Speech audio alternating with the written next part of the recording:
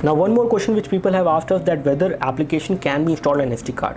So application cannot be installed on SD card, cannot be installed on SD card on any of these three phones. So you cannot install application directly on the SD card on any of these three phones, but you can move application from the phone memory to the SD card. So this is something which we can tell you over there, as I can show the same over here on the Micromax Android One phone. So let me just go into settings, and for some of the application which actually require an SD card to install, these applications actually require SD card, so that they can actually have some application data on the SD card, but not the entire application. But if you have installed certain application on the phone memory, you can move those applications from the phone memory to the SD card, which is supported. For example, Temple Run knows it.